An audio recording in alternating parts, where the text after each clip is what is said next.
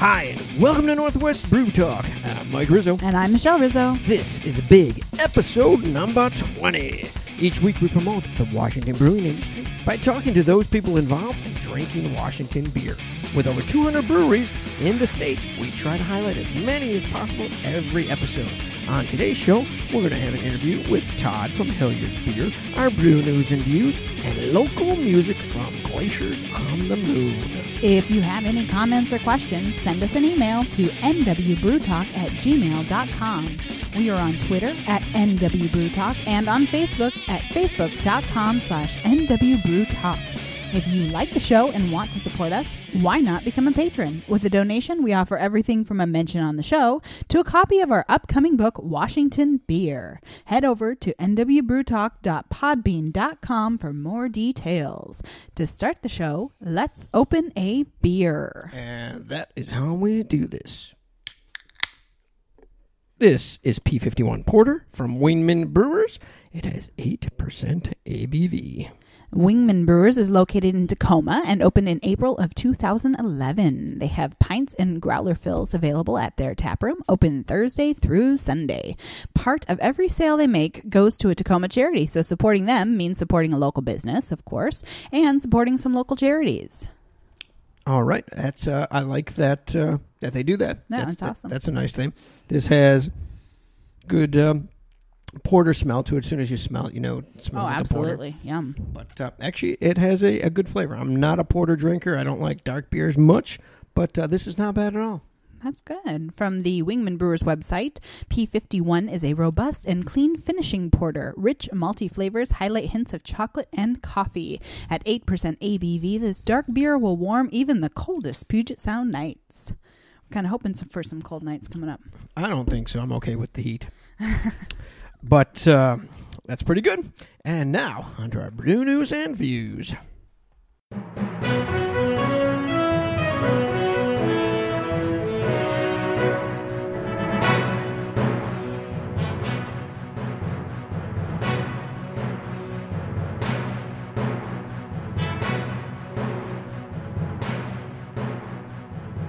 The Washington Brewers Festival is less than 2 weeks away, and this year will be the biggest event ever. The latest numbers are 105 breweries and almost 500 different beers. The event starts Friday, June 19th, which is 21 and over only. But since this is Father's Day weekend, Saturday and Sunday are all ages. Held at Merrymore Park in Redmond, this is the festival to attend this year, and we'll be there too. We already have interviews lined up with some of the state's legends and up-and-coming brewing stars. Visit WashingtonBeer.com for all the details. Now here's a couple interesting beer-related stories. If you're any kind of Seahawks fan, you know the Patriots beat them in the Super Bowl. There was a controversy surrounding deflated balls, and after an investigation, Patriots quarterback Tom Brady was implicated. In other words, he likes soft balls. In New England, they think Brady has been railroaded. So a Norfolk, Massachusetts saloon debuted the Free Brady Blonde IPA.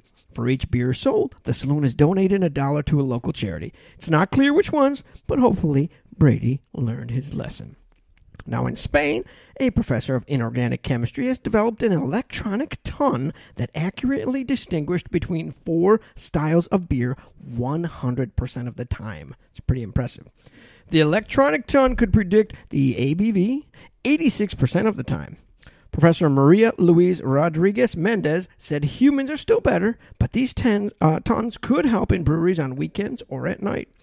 Much like we learn to distinguish between different flavors, different foods, they taught the computer the same thing. We're one more step closer to robots taking over the world. Entering beer competitions is important for some breweries as it shows the world you brew great beer when you medal. The North American Brewers Association released the winners of this year's competition, held annually in Idaho Falls, Idaho. Washington did well, and Bellingham, for the number of breweries located there, came out on top. Chuckanut Brewery took home 3 golds and a silver. Boundary Bay took home a bronze, silver, and gold, and Wander and Aslan each took home 1 medal. Wander a silver and Aslan a gold. Other Washington breweries did well too. Paradise Creek Brewery in Pullman took home 2 golds and a silver. Old Schoolhouse in Winthrop took home a gold and silver. Icicle Brewing took home a gold and silver. Ice Harbor won a silver. Rubens Brews won a silver. And Ram Tacoma took home a bronze. Sound Brewing took home a gold and bronze.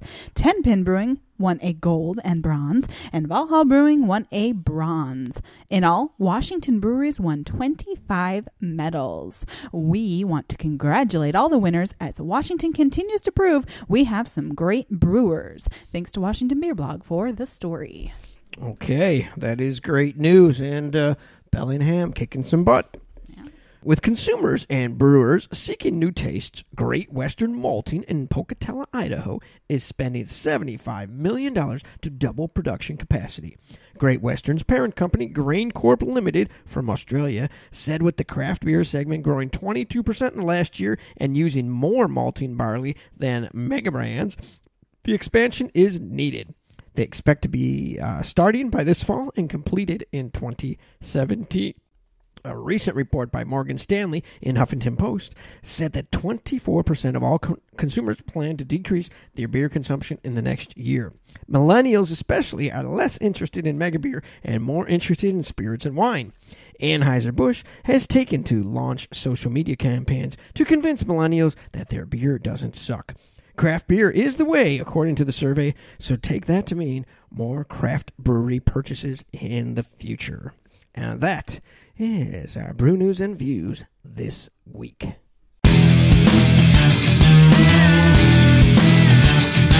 Welcome back to Northwest Brew Talk. If you want to submit news to Northwest Brew Talk, send us an email to nwbrewtalk@gmail.com. If you've not yet subscribed to our podcast, why not do it now? It's free, available anywhere you listen to podcasts, including iTunes, Podbean, and Stitcher. If you like us, a review and rating would be really appreciated. But make sure to tell your friends about Northwest Brew Talk. Now, let's talk to Todd Garrett from Hilliard's Beer. All right, we're here with Todd Garrett from Hilliard's Beer. How you doing? Good. Awesome. So, you are the head brewer here. Yep, I am. I've been the head brewer since we opened about 3.5 years ago now. So October 2011 was our opening date. Okay, cool. And we just started to talk about it, and a lot of breweries end with brewery or brewing, and you guys are just beer. So yeah, we Hilliard's Beer. So this is our beer. We thought it would be better to describe, what we do, which is the beer. Okay, cool. So, what type of experience did you have before getting involved with these guys? Mostly home brewing, honestly. I went to school for architecture. I got my architecture degree and practiced architecture here in Seattle for about 7 years, and then met these guys through people that I know at the architecture firm that I worked at. Mm-hmm. And basically just kind of kept showing up and helping them build the brewery out. And eventually, I think they decided they had to start paying me because I wouldn't go away. So, and then I learned actually on the big system from Ryan Hilliard. He taught me how to brew on the larger scale system, and it just really took off from there. Cool. So, 2011. You guys you seem to be everywhere already, and I know you were showing us some stuff. You said that you ship where, to Sweden? Yeah. We're this is a new thing for us. We're exporting our beer overseas. We have a huge contract that we won in Sweden. It's called it's a tender offer that we won for System Bolaget, and it's a state-run liquor store essentially. Mm. So at the moment, we're sending 2 shipping containers a month overseas, and that's just one of our beers, our amber ale. Really? So it's on the shelves over there. We've had some really good feedback from people in Sweden. We've been over there a couple times to kind of meet people and say hi, and nice. Yeah, it's been a real cool situation. And then so it's just been fun. We have a really good partner over in Sweden too. Our partner distributor is Spendrups over there. So yeah, they've helped us do a lot of cool things. Nice. And you guys seem to somehow have gotten your beer. Well, you can, which is a big deal. Yeah. And you seem to be in like stores everywhere. Totally. We so this was actually so Ryan and Adam, the two co-founders, this was their brainchild for more than 2 years before we even opened. And honestly, what they had talked about and what got me so excited about coming and working for them and helping them out was because it is Hilliard's beer, it is all about the beer. We figured cans were the best package for the beer because of the benefits of keeping the beer stable over a longer period of time. So we opened canning. So we had cans when we opened from day one. We were actually the first in the Pacific Northwest to have an automated canning line. Oh, really? There was a couple breweries, like 2 beers, that were canning their beer, but we ponied up the dough up front and got the automated line. And it works really well for us. And then as far as seeing our beer in stores, this was another part of their business plan where we really thought about what the beer scene was. And at the time, the 2 largest breweries in Washington State were Manny's and Mac and Jack's, and those were draft-only breweries. So after crunching some numbers and doing some research on some data about who buys beer, where they buy it, we actually found that over 70% of people bought beer to take home instead of going out to a bar. And so that, coupled with the idea that maybe we shouldn't be draft forward, but more package forward, I think is one of the reasons that people see us in the grocery stores. It's because we made that a focus in the beginning. Right. So we actually really didn't have very many kegs in the beginning, and we were doing mostly all cans. 3.5 years in now, we've been able to purchase some more kegs and build our draft fleet up. So the focus for this year has been kind of accelerating the draft program and getting out there on bars and restaurants and stuff. So you've done kind of the opposite of what almost everyone else does. Yeah, we had a different approach to it. And it got you out there. It did. Yeah, I think it worked. And at the time, cans were still kind of an emerging thing in the craft market. And it seems funny to say that. It was only 3 years ago. Yeah, and it's still kind of, you still have those people. Yes, totally. They think of there's a little bit of a stigma to it. When you get cans, But and now now there's like people that are mobile canning. They'll show up to your brewery with a truck, unload a canning line, and can all your beer for you. Yeah. So the market has totally changed, and I don't know. I'd like to think that we had something to do with it, maybe. Yeah, that'd be good. So, what size system are you brewing on? We have a 15-barrel system. So we actually make quite a bit of beer on that system. We're mostly considered, I would say, a production brewery. Right. But the brew house we have right now is pulled out of an old brew pub in Sacramento. Oh. So it's meant for kind of like small batch brewing.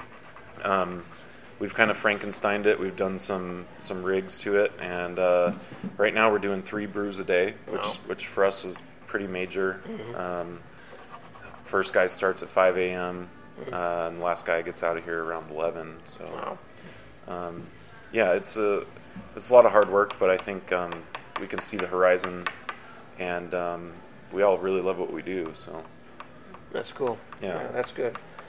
And it seems like everybody we've met too, most of the people that are involved in this are in it because they want to. Oh yeah, definitely. So it is. Everybody really seems to be in it. Yeah. We haven't come across anybody who's like, "Oh, this is like the worst thing." It's usually people coming from a different job that are. Yeah, I had that feeling before. Yeah, definitely. That was the feeling that got me out of my previous life. So exactly. But yeah, it is pretty cool actually. In Ballard here, we've got I think 12 different breweries in less than a 2-mile radius, and that's crazy. it's a little community, you know. I mean, whether or not we're competitors, maybe. I think we're all kind of doing our own things, and we all have our own take on the beer thing and our own niche, I guess. But for the most part, we're all civil and friendly, and also, you know, we bail each other out sometimes. You know, cool. Like I've had to borrow hops from people at Rubens, and I've had to borrow stuff from people at Northwest Peaks, and we always return the favor. So it's just cool. Yeah, being close with that whole community. Yeah. Got to be pretty cool. yeah. So let's see. So you're brewing 3 times a day. You know how many barrels you're doing? I don't know what we're projected to do this year, but last year we did 3,600 barrels. Okay. Yeah, which was pretty good. I think we're going to be seeing some growth, mostly because of the Sweden deal this year. Yeah, definitely. And just the way we changed up our packaging, and we launched a new IPA. So to go along with that, you guys do like the tall boys. Yeah. First. So what was the reason for that instead of doing like typical 12? The 12 ounces. The 12, yeah. Well, we really wanted to give people an honest pint of beer. Okay. Really, and again, from all the research that we did, the 4-pack of 16-ounce cans was really the most economical from a consumer's perspective. Right. You get the most bang for your buck. But yeah, I don't know. That's what we do now. I'm not saying that we're always going to be doing that, but we'd like to get into maybe some specialty bottles, some 750 milliliter bottles with cork and wire cage. Oh yeah, cool. To do some of our barrels that I was showing you earlier, Nice. barrel launches and stuff like that. So let's see. We were looking at the facility. You guys have more than doubled the space. Yeah. This is a recent thing. I think I told you back in October we got the space. We've got some pretty big plans for it. Right now, it's all about, being able to afford all your big ideas. Sure. But right now, it's good.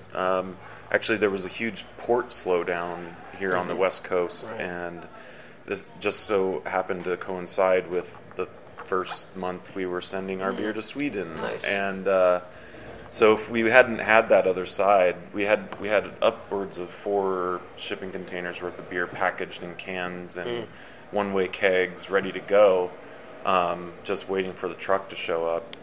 And if we hadn't had that other side, I don't think we would have been able to do any of it, store it or anything else. So it's been a lifesaver so far.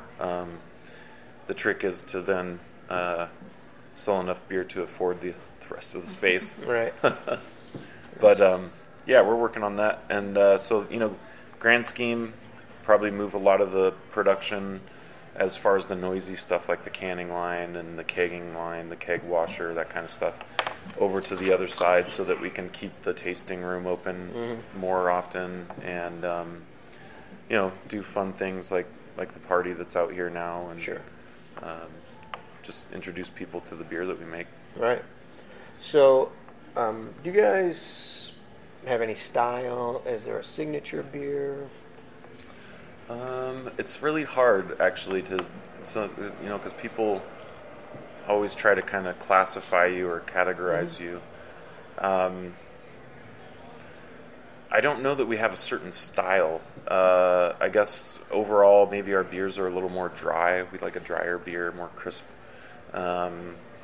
We don't do these huge hop bombs that are very prevalent in Washington State, so I guess maybe that could be considered our style. It took us 3 years to make an actual IPA, which people thought we were crazy, but we really did want to show people that there's other beers out there besides IPAs, and that we could make them, and we were dang good at it.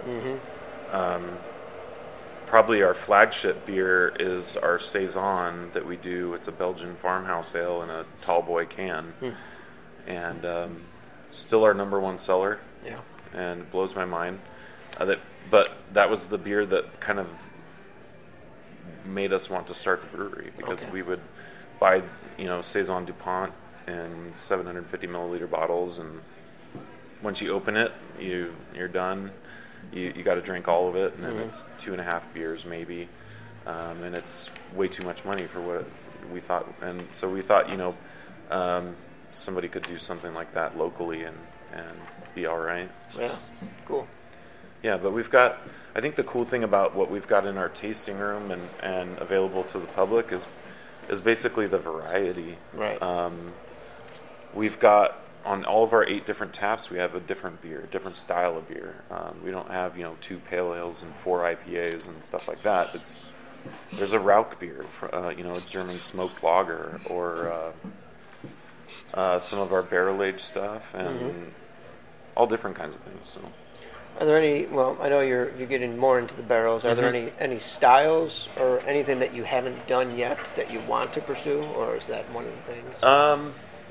So we make an amazing Pilsner, but it also takes us way too long. So I'd really like to be able to make a cost-effective Pilsner that we can that was good, and that we can kind of get out in a larger fashion. But right now, there's a couple things that we're working on. We just started doing this thing called Innovation Brew Day, which one Friday a month, all the brewers decide what beer they want to make, and it's just for fun, and it goes on tap in the tap room. Nice. Yesterday was kind of the kickoff, and we did a collaboration beer with Red Hook for Seattle Beer Week. So we did a brown ale, an American brown. Nice. I think the next one that we've been talking about is a wheat beer, and I don't know if it's going to be Belgian wheat or if it'll be an American wheat or what, but yeah. So it's like things like that, when you're going full steam ahead, that you got to kind of remember that it is fun and to do things that you really enjoy. Right. Yeah, that sounds like a good way to keep it fun. And so you remember that. Yeah, totally. And also a good way to. So we've got guys that mainly run the canning line, or do other things, and it's a good way for them to be able to see what we do and try their hand at brewing if they want to get good at it. Yeah, cool. So. Any yeast, or I know we talked a little bit about hops already, but any yeast or hops that you prefer? Yeah, actually, we did talk about hops, but the funny thing is, our powerhouse hop, the one that we have in most of our beers, is Golding, is U.S. Golding, and it's basically the English Kent Goldings was the thing that was in most of the British pale ales and stouts and everything, and then this is just the American grown version of it. It's a really cool, well balanced hop with not a lot of citrus flavor or anything like that, but I really like it because it's kind of an underrated hop. Yeast, I think, is something that I'm more interested in because it adds quite a bit to your beer. We use the Belgian Saison yeast, which is a pain in the butt to work with, but I think the payoff is quite a bit better. You get a lot more esters and a lot more fullness in the Saisons. And yeah, our Czech lager strain is pretty good too. I'm happy with what we've been able to do with that. Whether it be like a California Common or an actual true Pilsner. Yeah. And then because we make, I would say, a little bit more simple beers, maybe a little bit more well-balanced beers, we spend more money on our malt to give kind of a more richness, and because we're not able to cover it up with hop flavor with the Goldings hops or whatever, but yeah, it's all an experiment and it's all fun, and we've been able to kind of play around with other different things, and I think we're at a point now where we know what we want to be doing, and then when we do experiment, it'll be just for fun. Right. So, one thing I a lot of times I ask is, what makes you what do you think makes your beer stand out? And I think you've kind of answered it with everything. You try to make simple beers. Mm-hmm. It sounds like you're not trying to really make Washington beers. You're trying to make good beer. Yeah.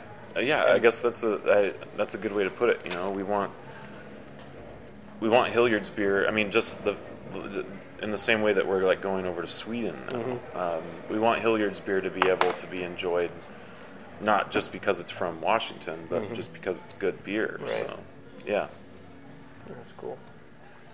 You've done competitions, right? Yeah, we've entered beer in some competitions. We actually won a gold for the Washington Beer Awards for our Saison last year. And it was funny because we had, for the first 3 years, you know, we're entering all these competitions. We're like, oh man, we're making great beer. We got to win this stuff, which is probably what everyone is thinking. Yeah. But honestly, we were just done with it. We were going to give up completely. And then in the mail, here comes the gold, you know, the gold medal sticker for your Saison, and we're like, all right, I guess we'll keep going and try it again. Yeah. So we've got a handful of stuff now that we're excited to be sending down to the Washington Beer Awards and some other kind of global awards. Cool. Well, that's very cool. So these recipes, whose recipes are they? Some of them are Ryan's original recipes, Ryan Hilliard's original recipes.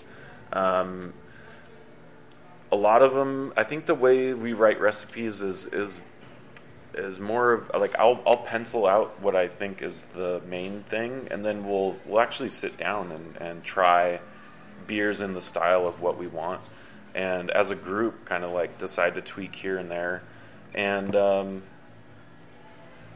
you know, we don't really do like small pilot batches, which is a little crazy, but I think we spend so much time kind of noodling the recipe that we finally, when we jump in, we're comfortable with it. That's not to say that we haven't had to dump batches down the drain. That was going to be my next question based on what you were saying. I was going to ask that. Everybody has that situation. Yeah. But, yeah, so I think it's honestly a little bit more of a collaborative effort, surprisingly. I did let the reins loose one time and let Brian and Joey, the other two brewers, have at a recipe that they really wanted to do, and I think I mentioned it before, is that Rauch beer. So it's a German smoked lager, and I was convinced that it was going to be horrible. And, you know, I'll just let them do it. We'll see how it goes. And it went really well, and actually we've got a tremendous amount of feedback. So it's cool to see that kind of stuff happen too, you know. But yeah, we definitely work as a team. We're a small team. There's only 9 full-time employees here, and 4 of us are on the production side full-time.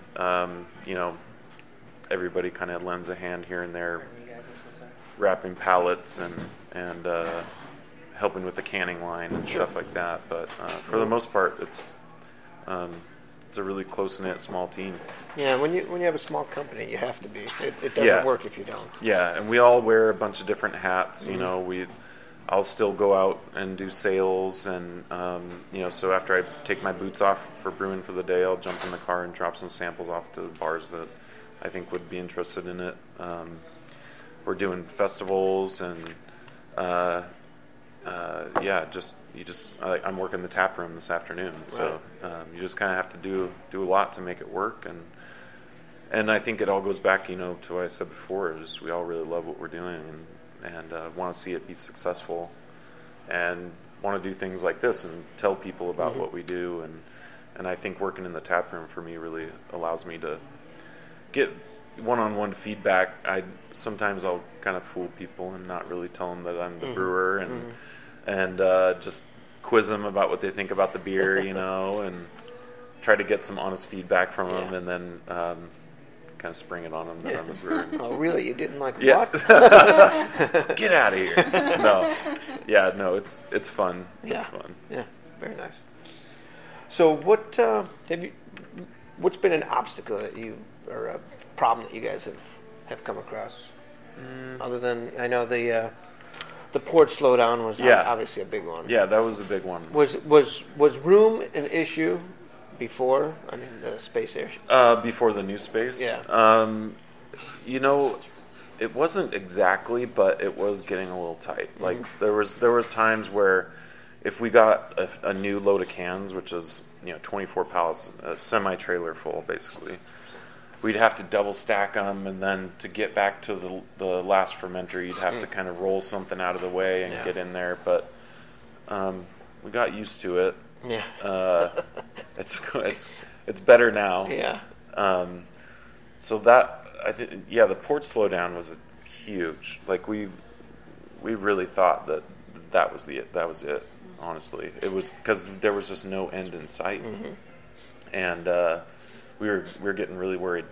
Luckily, we came through, and I guess before that, kind of the ongoing struggle is honestly like sales and distribution, and it's one of the things that I think people that start a brewery don't put in the forefront. But now with so many breweries, popping up, you really have to be able to sell your beer, not just make good beer. So that's something we've struggled with from day one, honestly. We have an amazing sales manager, Adam, who just, if we hadn't had him, like, there's no way we would be where we're at right now. Because he's just on the street hitting the bricks like every day, and and he's taught all of us, I think, a little bit of hustle, and then but the distribution is just difficult, and the 3-tier system is a little wonky, but I guess you got to work with what you got. Right. Awesome. So if you were not working, what beer would you go for? And I really like Belgian sour beers, honestly. Yeah. We've got some of our favorites up here. Okay. The Cantillon, actually, Ryan made a trip to Belgium and was able to visit their brewery, and they make some excellent beers. As far as local guys, Holy Mountain is a new brewery, and they're doing some really interesting stuff with barrels and stuff, like fermenting in barrels and things like that, which is all the fun stuff that all the production brewers always want to do. So I like some of the stuff they do. There's one beer that they make called the Goat that's probably one of my favorites.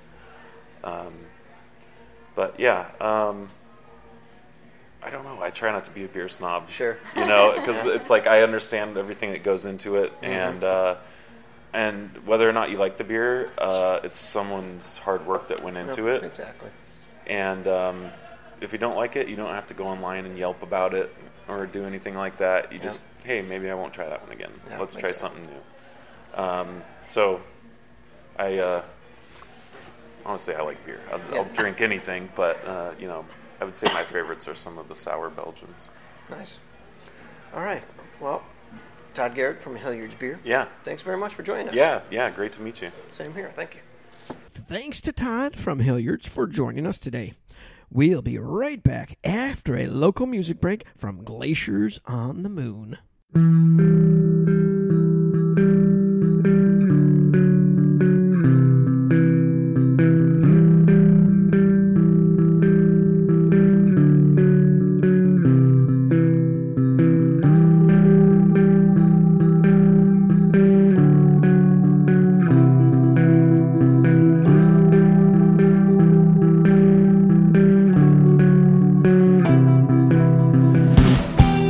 Perfect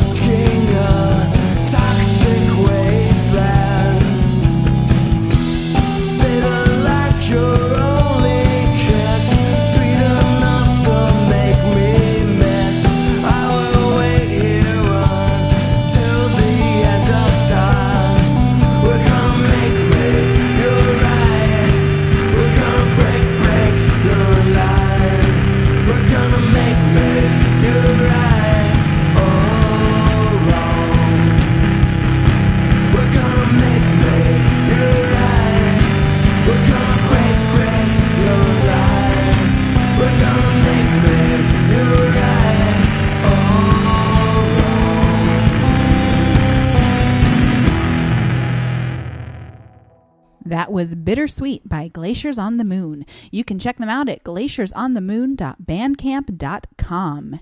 If you want to have your music played on Northwest Brew Talk, contact us today. Now, let's try another beer. This is Brookside Pale Lager by Roslyn Brewing Company, 5.4% ABV, and this is in a big old bomber. Roslyn Brewing Company has been open since 1990 and is located in the town of Roslyn. Their taproom is open Thursday through Sunday, and they have a beer garden that they open when the weather allows. They are 21 and over and do not serve food, but you are welcome to bring your own. I'm guessing the beer garden is open. I hope so.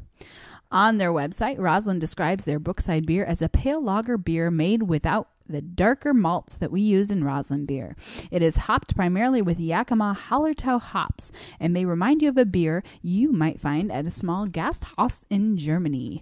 It is especially popular with people who like full-bodied, lighter beers with mild hopping, and is named for the Brookside neighborhood of Roslyn. Yeah, that pretty golden color, amber color, copper, light copper, and a little malty. Not a lot of hops in it, right? No. But yeah, this is not bad. It's got a. It definitely feels like something you could drink a couple of. Yeah, it's got a different flavor, more of a malty flavor. Not your typical beer, but no, it's definitely something that if you're looking for something different, that would be something you'd want to try. And that brings us to the end of this episode of Northwest Brew Talk. Make sure you tune in next week when we learn about barley with Bridget Mites from WSU. This show is produced and edited by me with engineering help from Michelle Rizzo. If you want to contact us, you can email us at nwbrewtalk@gmail.com or give us a call at 541-595-TALK.